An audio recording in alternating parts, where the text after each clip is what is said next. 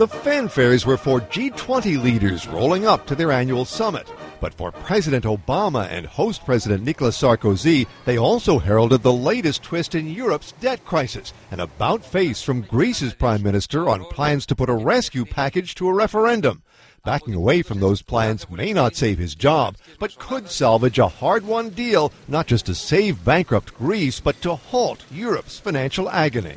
But here at the G20, we're going to have to flesh out more of the details about how the plan will be fully and decisively implemented.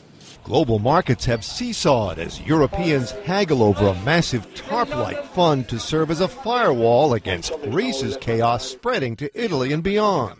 Obama's keen to help, but has made clear cash-strapped America won't be writing any checks. This one's for Europeans to solve, which his aides say they are doing. They are seized with the urgency of moving forward. They are working around the clock, they themselves and their teams, to try and work through these issues. Indeed, while Greek politics stole the headlines, the White House focused on details of bank reserves and sovereign debt. The implications remain the same as it relates to the need to take action on a range of fronts. But for the summit host, the Greek drama threatens Europe's currency and its dream of unity. L'euro, c'est le cœur de l'Europe. Euro is the beating heart of Europe.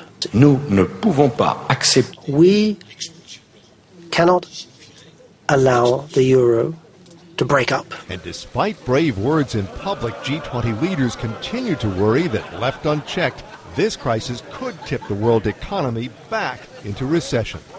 Mark Smith, The Associated Press.